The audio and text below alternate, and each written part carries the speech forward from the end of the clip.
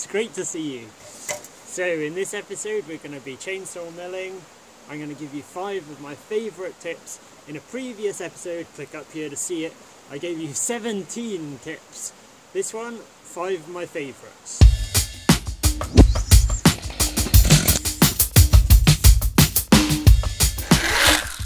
Tip number 1, spend a really good time setting up the first straight edge. It's hard to go back if you get a wonky first cut, and it's much better to spend the time now getting everything completely sorted and solid. So at the end here, this piece is screwed onto the ladder, which is in turn just screwed through into the end of the log. And that works pretty well for getting it locked there, and then it's just a question of locking it along the length. To save butchering the ladder too much, I just use these metal bars and a little bit of plywood, and I screw through that, clamping the ladder to the log.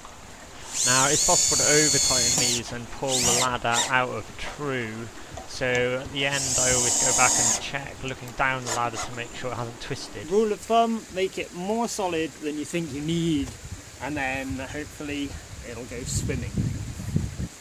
The second thing that's going to improve milling greatly is having this on a slight slope. So you hopefully have already seen, I've just got it at a slight gradient, and the chainsaw mill is going to smoothly slide down there. It started tailing. Tip number 3, always have a tarpaulin ready to throw over everything. Okay, after that little excitement, let's start milling this log. The setup's all nice, we're in position, looks okay. Start her up, and away we go, easing into the cut slowly as always, and maintaining that nice angle that'll just draw the saw through the cut. No need really to push hardly at all, the chain should just be pulling it into the cut if it's nice and sharp. Especially if there's a slight gradient, if anything you're likely to be sort of holding the saw back more than pushing it. With that first cut done, it's a question of unfastening the screws, taking the ladder away and taking off that first slab. If you've been watching along, you'll know in the first tips video I made the argument that it's good to use the straight edge again even after you've created that reference edge. And clearly I didn't do that here. That's because sometimes I just don't follow my own good advice. In this case I wanted a nice thick cut so that I could make a beam or beams from this piece, and it just happened conveniently that if I took the ladder off and went straight for it, the mill was all set up to the right depth of cut. Take a rag with you in case it rains.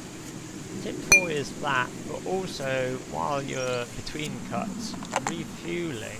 I mentioned before that it's important to check the fuel level between each cut, but also with these caps I've noticed lots of people tend to fill it right to the top of both the fuel and the oil. And not only does that mean that you're much more likely to have an overflow and have fluids go everywhere, but also it makes for some unhappy seals, because as you're compressing them shut there's no spare room to compress, and I found that tends to really reduce the life of the seals, and it's much more likely you'll end up with oil and petrol leaks around that area. Now one of the cool things about chainsaw mills is that these half round bits, you can get boards out of them normally if you want to. It does often take a little bit of rejigging around so that the saw is going to clear anything that the half round is resting on, but it does mean that you can then stack it with the rest of them and you don't have an big awkward half round bit left over, which is a bit wasteful.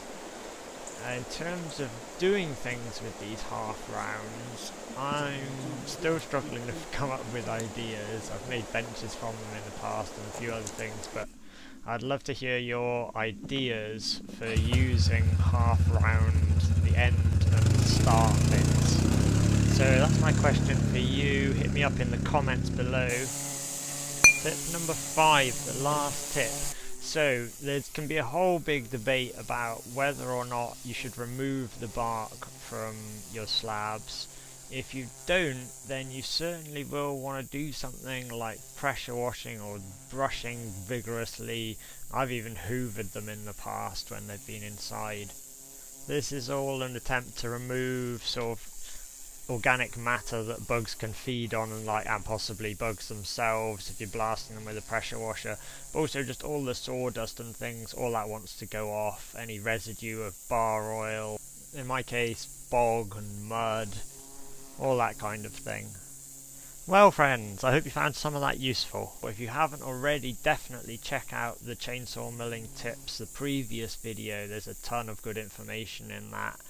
If you're into upcycling, inventing, making, all that good stuff, then consider subscribing and peruse some of my other videos.